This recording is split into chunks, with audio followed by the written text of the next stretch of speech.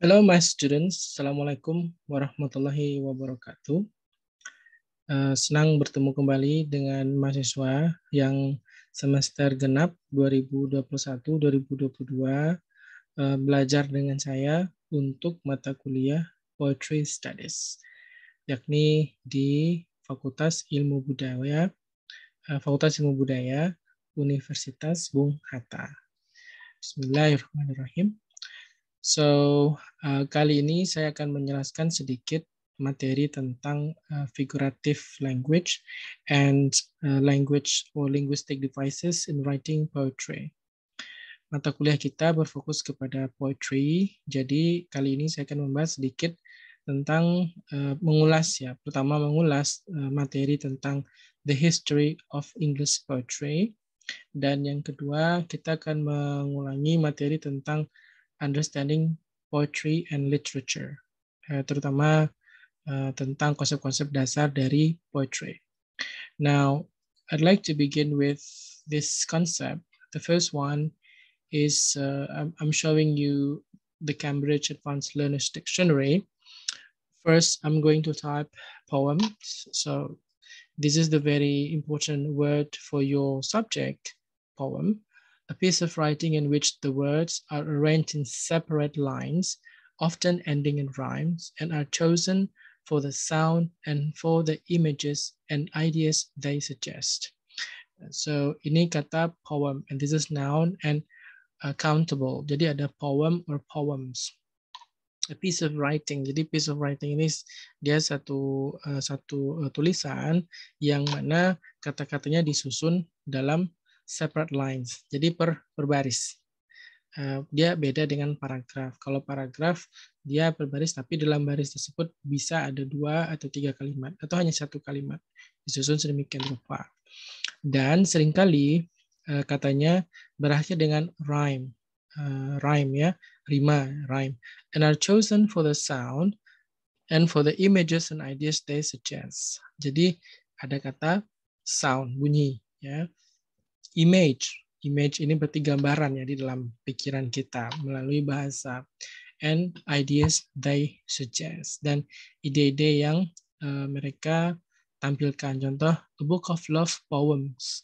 The poet recited some of her recent poems. Nah, ini juga konsep mendasar dari poem. Nah, jadi poem adalah sebuah tulisan yang single dia sebenarnya, tapi diterjemahkan menjadi puisi di dalam bahasa Indonesia. Now, for the person who composed a poem is known as a poet.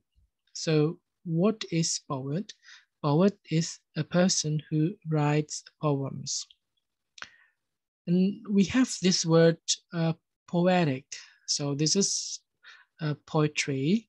So poetry is poems in general as a form of literature. Jadi puisi yang secara umum itu yang tidak spesifik itu disebut sebagai poetry. Makanya disebut sebagai poetry studies. Jadi kajian puisi dia namanya, studi puisi.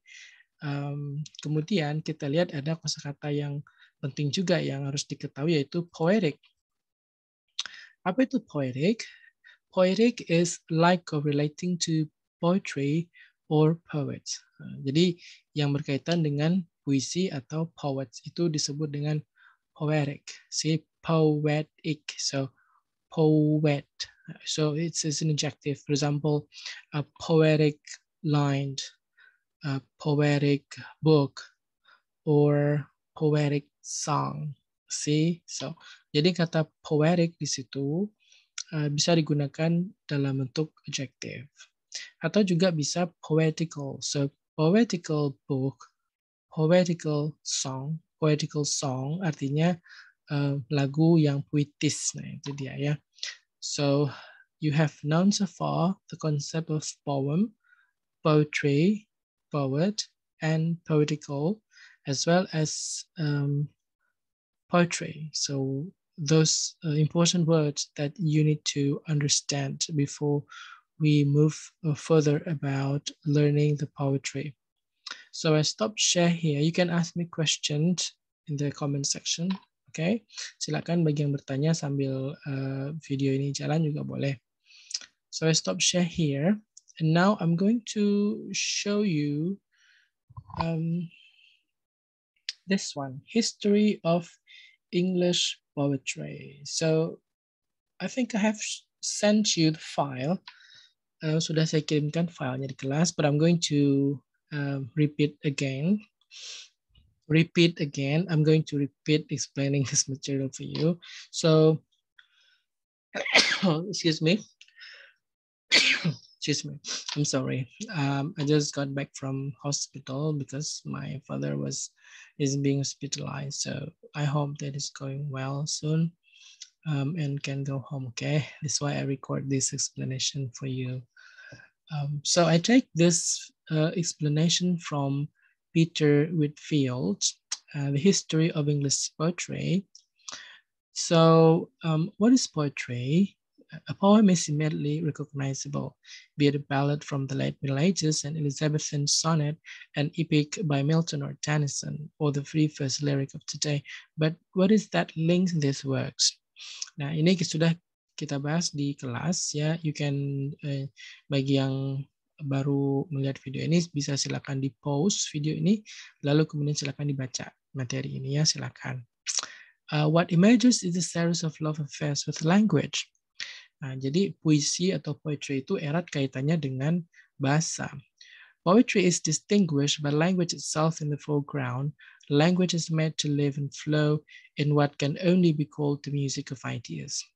The line of verse and the stanza isolated on the page draw the eye and the mind to each word and phrase, which should be individually striking, but which must harmonize into a satisfying whole. Prose is subtle, more flexible, more diffuse, and more forgiving. 2 or 3 imperfect words can diminish or even ruin a poem. 1,000 will not ruin a novel. In prose, we are looking through the language at the ideas. In poetry, we are looking at and perhaps even living within the language itself. There is a difference. The music of ideas is not wholly irrational, and as we encounter it in poetry, it gives depth of pleasure that prose rarely can. It embodies an imaginative response to the world, an alchemy of words in which experience is recreated in new forms. This is, after all, exactly what we mean by the very word poetic. Jadi di sini dibahas bahwa ada perbedaan prose dengan puisi. Puisi ini dikenal dengan istilah the music of ideas. The music of ideas seperti itu. Jadi ada sense, ada beauty, ada istilah yang dinamakan dengan passion, emotional, meaning yang terdapat di dalam puisi. Jadi the line of verse in the stanza isolated on the page ini draw the eye and the mind to each word and phrase. Ini harmonize into a satisfying whole. Jadi satisfying whole ini dia dalam satu kesatuan puisi itu ada dia memberikan sense of satisfaction atau kepuasan, kenikmatan terhadap pembaca di dalam memaknai atau mengambil pelajaran serta hikmah dari yang tercermin dari dalam sebuah puisi. Prose katanya beda lagi, lebih subtler, more flexible, jadi lebih fleksibel, more diffuse and more forgiving. Jadi lebih lepas dia, lebih berkembang dia kalau prose. Memang bahasanya juga puitis kalau prose, tapi dia bukan puisi. Kemudian kalau 2 atau 3 kata yang tidak tepat di konteksnya itu akan bisa merusak sebuah puisi. Nah, itu konsep yang sangat penting harus dipahami.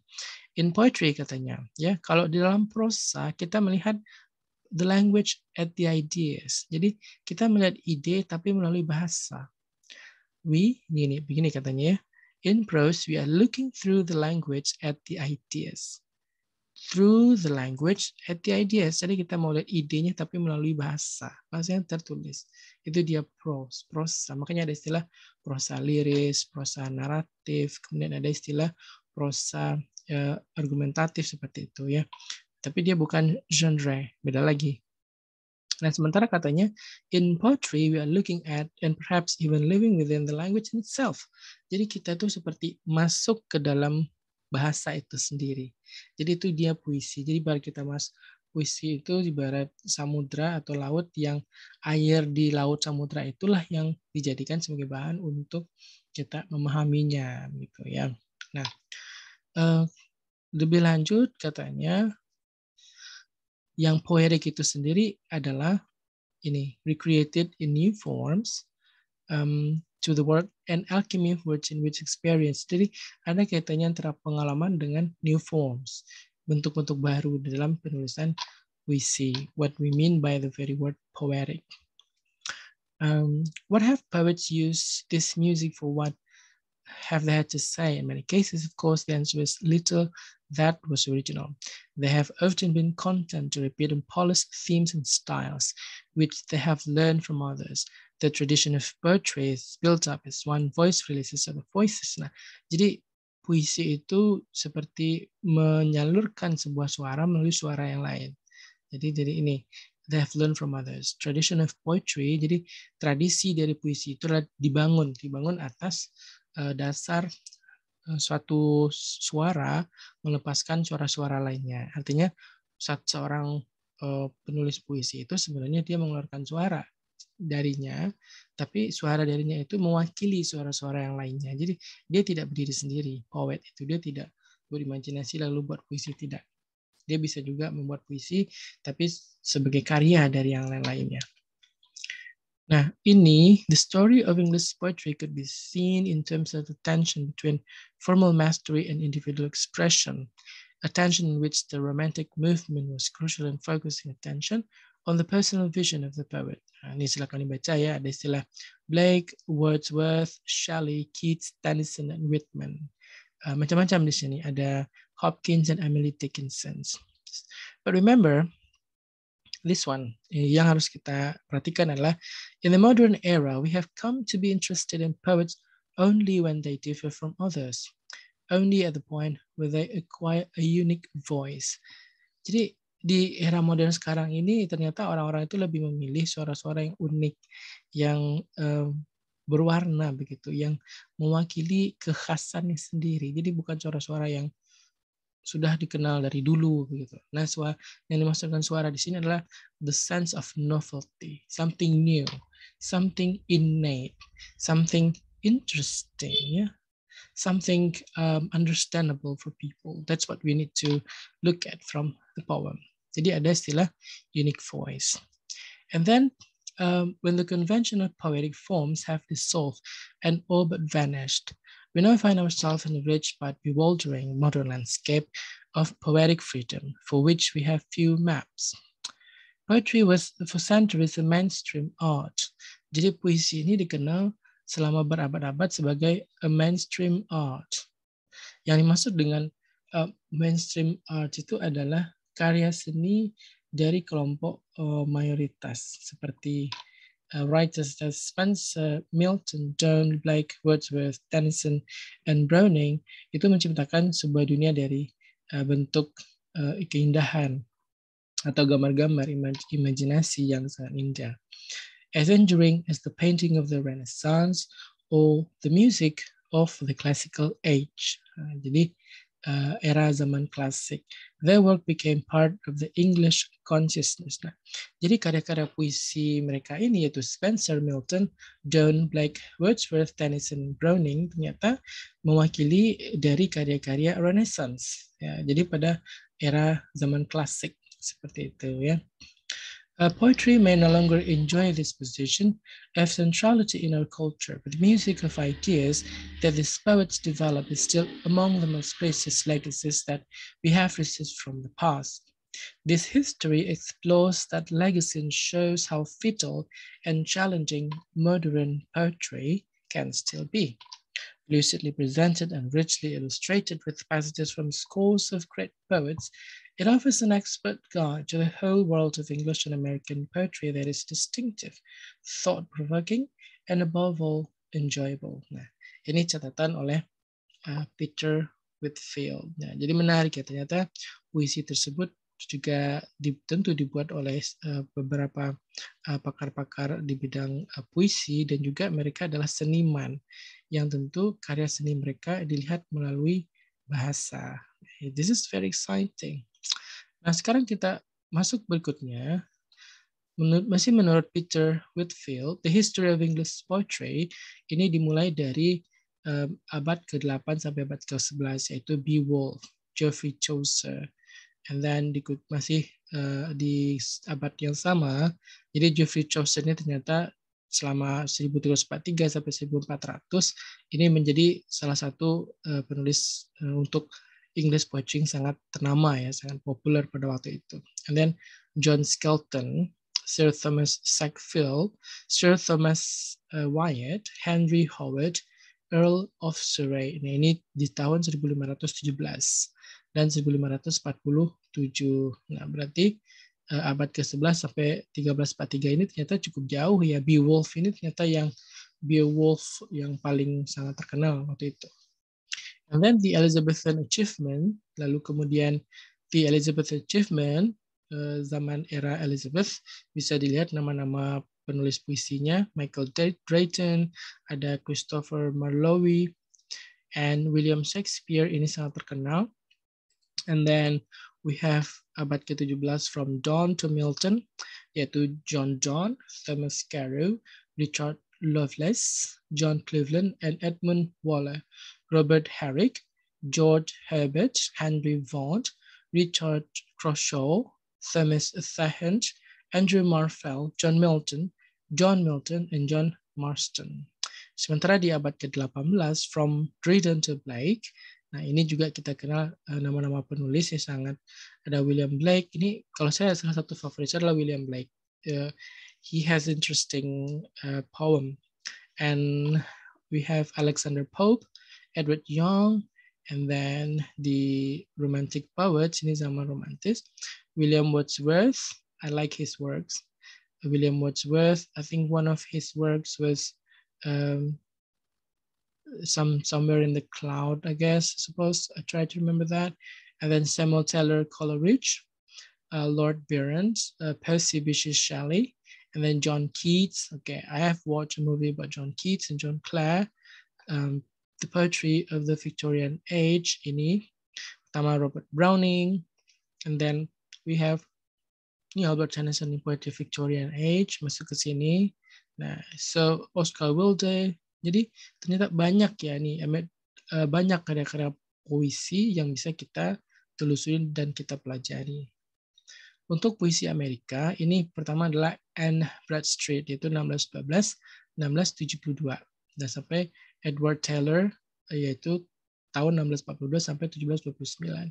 Philip Freneau, William Cullen Bryant. Robert Frost, ini juga menarik, dan sampai modernism. Nah, itu adalah karya-karya nama-nama penulis puisi. Nanti bisa kalian telusuri karya-karya mereka ini secara online di Google. I believe that you can find their works, okay, if you are going to have examination about this. Now, we have this basics of English studies. Jadi dari gambar ini ada author. Nah, ini bayangkan ini adalah sebuah puisi ya. Jadi saya jelaskan sedikit lagi. Ini sebuah puisi.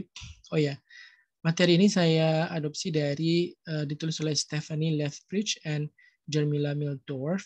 Ini menulis tentang basics of English studies, terutama poetry. Oke, jadi mereka dari Universities of Tübingen, Stuttgart, and Freiburg. So ini puisi, jadi penulis puisi. Jadi hubungan puisi ini dengan pembaca, yaitu kita lihat di dalam puisi itu sendiri. Terdapat ada quote or message. Lalu penulis puisi itu berperan sebagai speaker. Ada kaitan antara character who speaks dengan character who listens. Yang kemudian puisi ini dibaca oleh actual reader. Nah, addressee ini optional, kenapa? Anggaplah misalnya saya menulis sebuah puisi. Lalu ini saya sebagai author. Lalu ketika saya menulis sebuah puisi, saya menjadi speaker. Lalu puisi saya itu dibaca. Karakter who speaks dengan karakter who listen. Nah, yang mendengar ini siapa coba? Addressee. Mungkin saya menulis puisi untuk sahabat dekat misalnya, atau teman lama misalnya, atau seseorang yang dirindukan. Boleh jadi kan? Nah, itu menjadi addressee. Tapi itu sifatnya optional. Boleh ada dan boleh tidak gitu ya.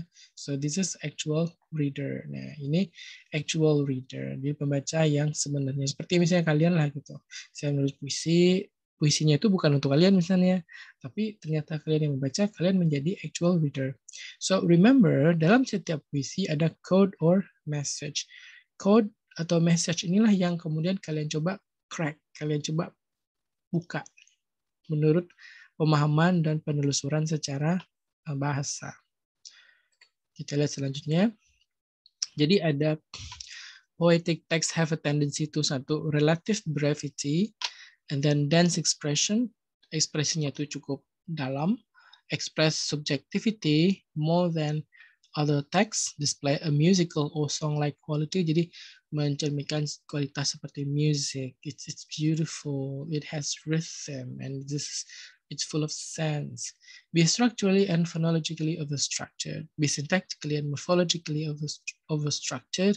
Deviate from everyday language. Nah, bahasa puisi itu bukan bahasa sehari-hari, dia bahasa puitis, bahasa sastra, ya. Seperti misalnya daripada menulis puisi aku terlambat ke kelas misalnya, lebih bagus sengal nafasku terasa memberat, langkah kakiku gontai, ku memandang ke depan, pintu kelas terbuka. Nah, itu misalnya ya. Nah, jadi daripada aku terlambat datang ke kelas, ya bisa Anda permainkan kosakata bahasanya. And then aesthetic or self-referentiality, which means that they draw attention to themselves as art, from both through the form in which they are written and through the explicit references to the writing of poetry. Jadi dari bahasa itu sendiri dan kemudian ekspresi apa yang muncul dalam puisi itu sendiri yang bisa kita teliti.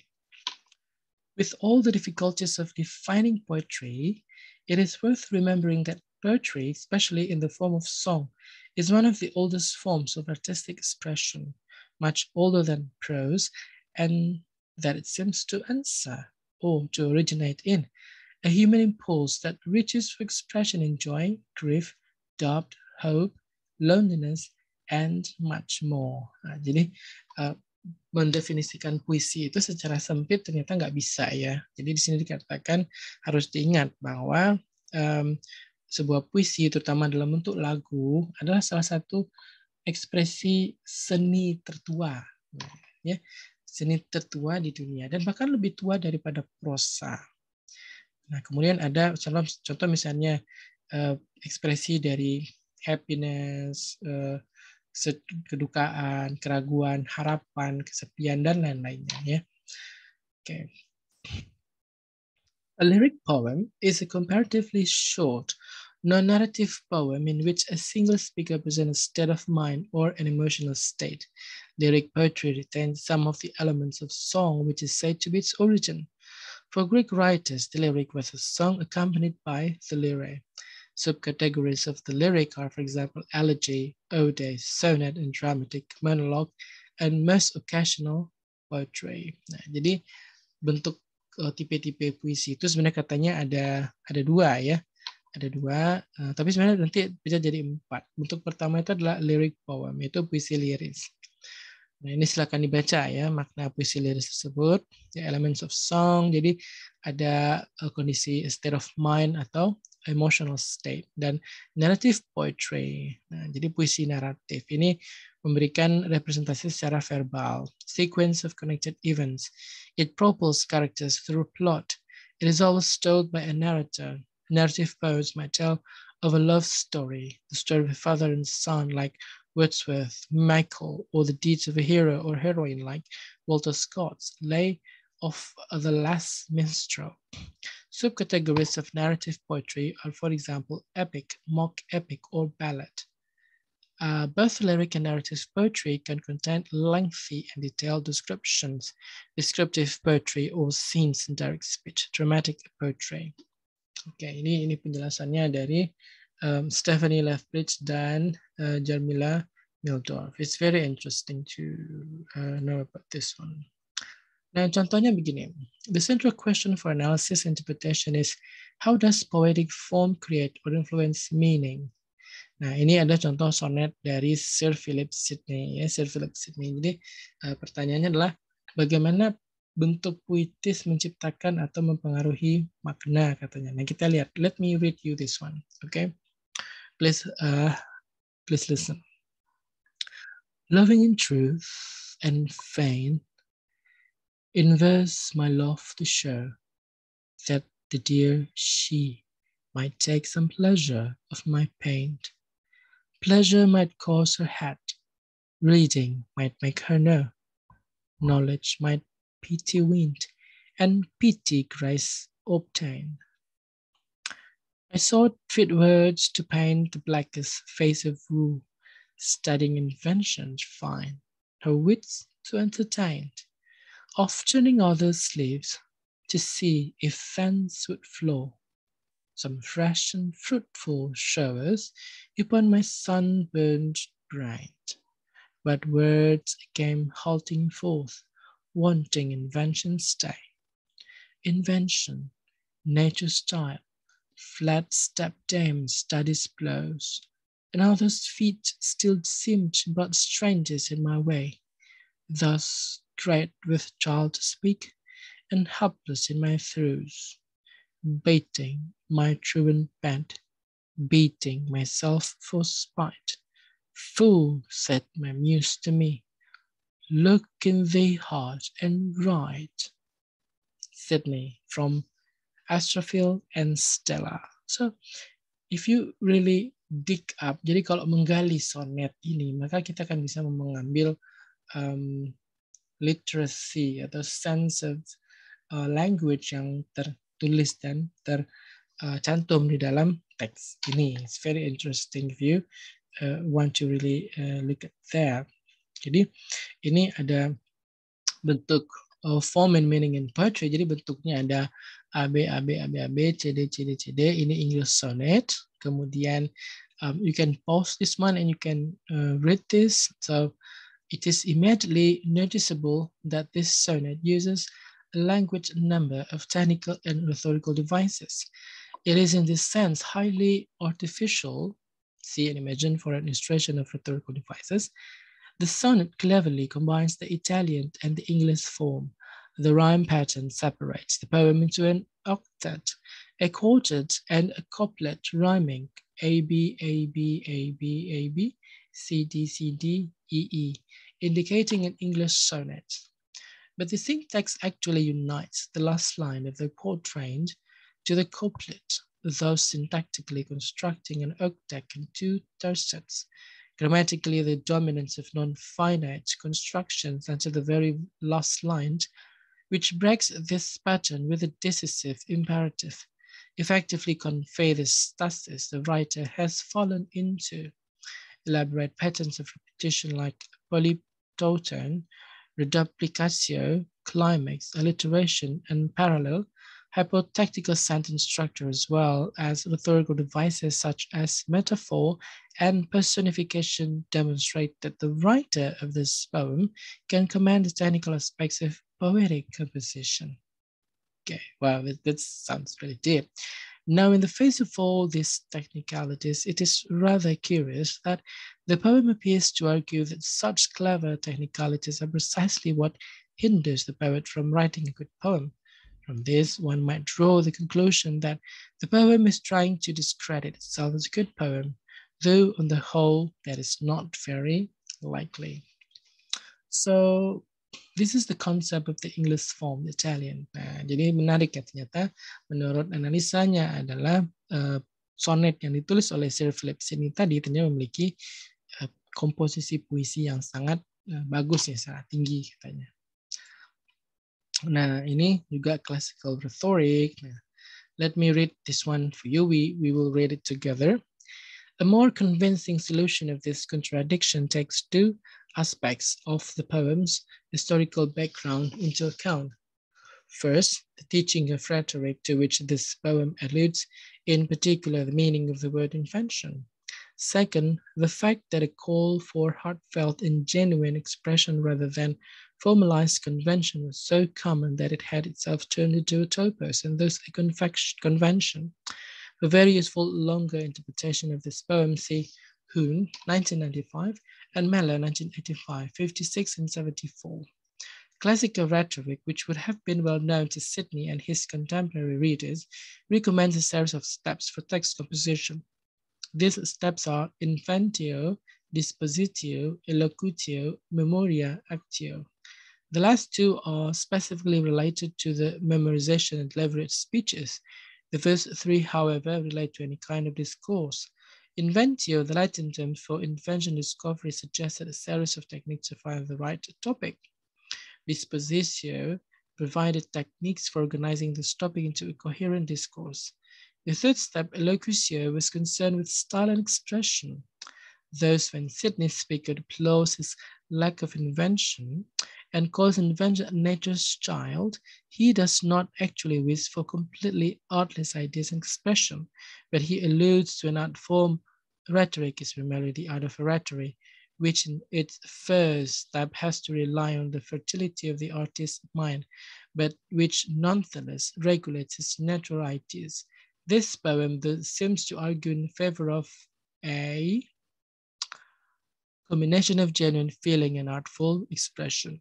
This is supported by the fact that the very call for heartfelt spontaneity was common enough at the time to be considered a commonplace. Example, not spontaneous. Unregulated spontaneity and ingenuity was not at all considered an ideal until the late 18th and early 19th centuries.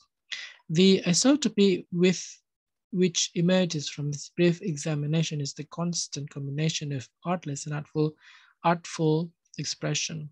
The theme, or one theme, of the poem thus becomes rather more complex than appeared at first sight. It is a poem about the writing of poetry as much as it is a love poem.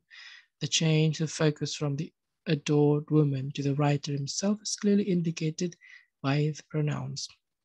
It suggests that in fact the combination of genuine feeling and artful expression is the best way to write a good poem. Nah, jadi intinya adalah dari gambaran ini ada penilaian atau analisanya secara retorik klasik terhadap puisi yang ditulis oleh Sidney. Jadi menurut langkah-langkahnya dia menganalisa dalam bentuk inventio, dispositio, elocutio, memoria, dan actio. Nah, sementara katanya kalau inventio ini berkaitan dengan penemuan, invensi atau discovery. Dispositio ini berkaitan dengan teknik dalam mengatur topik menjadi wacana yang koheren. Kemudian ada elocutio, ini berkaitan dengan style dan expression. Nah, sementara itu ketika Sidney menjelaskan his lack of invention cause invention as a child. Nah, ini ternyata dia tidak mau menunjukkan poetry atau puisi itu dalam bentuk ide yang artless, nih katanya artless ideas and expression, tapi dia mau mengarahkannya ke dalam bentuk seni, yaitu secara retorika. Excuse me.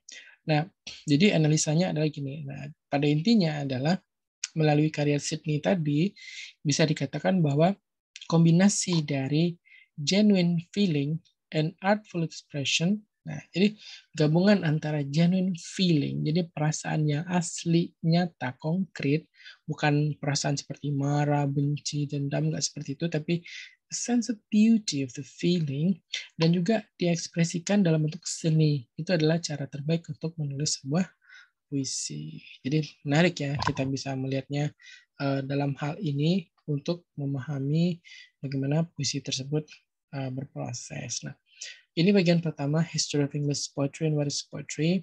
Bagi yang hadir di kelas sudah bisa menyimak ini sebelumnya ya.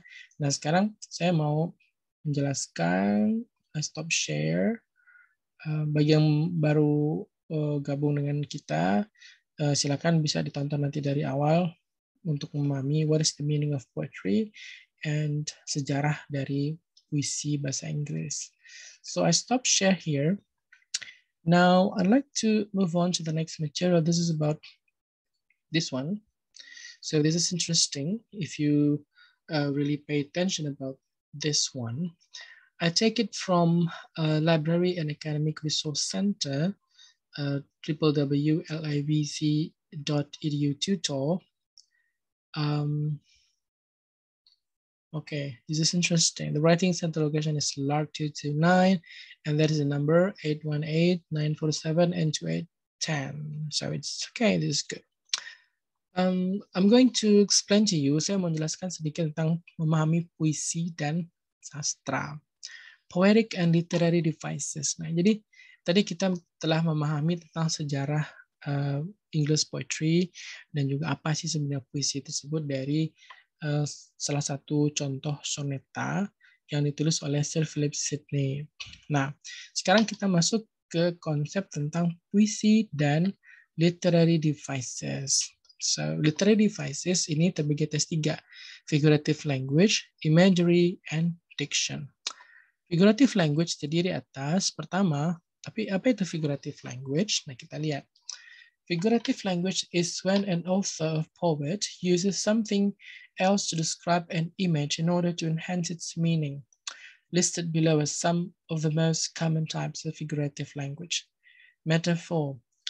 A metaphor describes one thing in terms of another. Nah, jadi contohnya all the world's a stage. Jadi secara metafora, ya. Jadi menggunakan satu kata untuk mendeskripsikan benda yang lainnya. Itu secara metafora.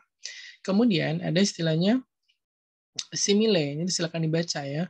Ada simile, tipe dari comparison seperti your teeth are like stars. Gigimu seperti bintang. This is very interesting. Okay. My face like pumpkin, for example. So pumpkin is cute, you know. Okay, so that's similar. And now we have analogy. Analogy ini sama seperti metafor dan simile, in that it shows how two different things are similar, but in a more complex way. Jadi kalau analogi itu dua hal yang berbeda, tapi sama gitu loh. Bukan lagi apple to apple, itu comparison. Tapi kalau analogi itu menganalogikan misalnya ya. Seperti misalnya saya sekarang berbicara, membaca teks. Jadi dianalogikan seperti penyiar radio BBC misalnya atau VOA kan. This is very interesting secara analogi. Kemudian metonymy. Metonymy is another type of metaphor. Yang ini silakan nanti dibaca ya. Contohnya teksnya seperti itu. Metonymy is another type of metaphor in which a noun or idea is not called by its own name, but rather by the name of something associated with that noun or idea. Synecdoche. A synecdoche, pronounced synecdoche, is another type of metaphor in which a part is used to represent a whole, or vice versa. Itu juga synecdoche. Kemudian kita punya namanya hyperbole. Is a figure of speech in which our statements are exaggerated for emphasis. Aorist hyperbola. I believe that you have read this before when you were in senior high school. And then we have personification. Apa itu personifikasi? Because I could not stop for death, he kindly stopped for me. The carriage held just ourselves and immortality. So this is from, excuse me, Emily Dickinson. Imagery. Nah, kalau tadi di atas kita sudah membahas tentang, let's see, we talk about figurative language. Ya, ini figurative language. Pertama, bahasa figuratif.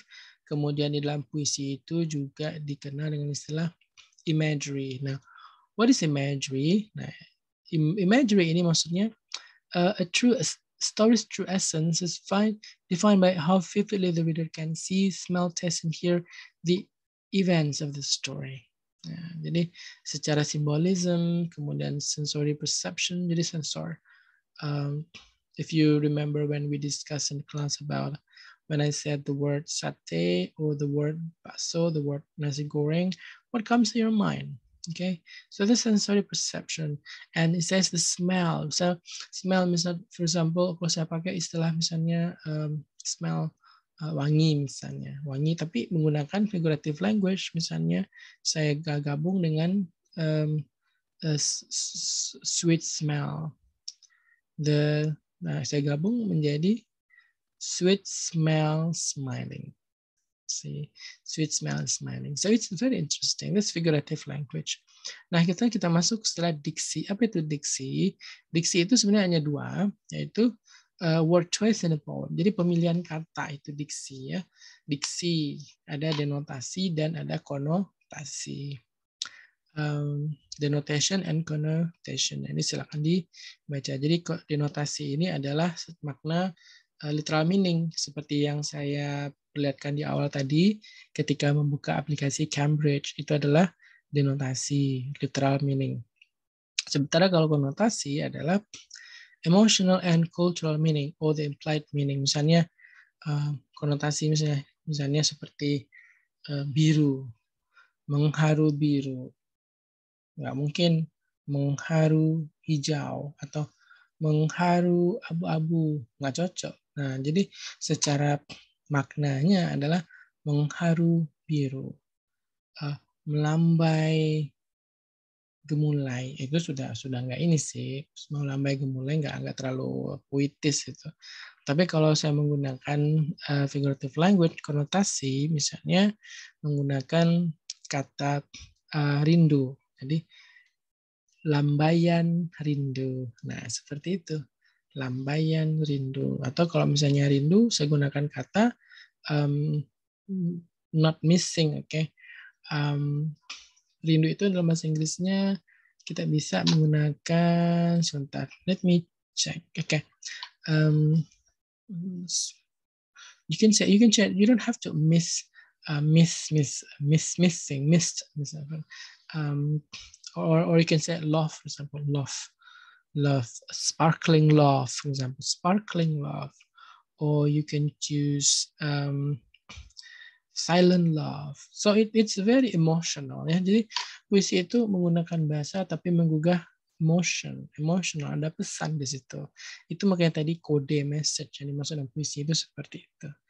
Oke, jadi mudah-mudahan penjelasan saya ini bisa diambil manfaatnya, dan jika ada pertanyaan, kalau ingin membutuhkan materi seperti ini, silakan kontak saya di nomor WA, nanti insya Allah akan saya kirimkan. Okay, so I stop share here, and I thank you so much for you because you have listened to my explanation so far for about 43 minutes. Thank you. So behind me, these are my books. Jadi silakan, if you would like to come to my house just to discuss, as to read, you are more than welcome. And please bring your own drink and food if you want to have snack. No, I'm just joking.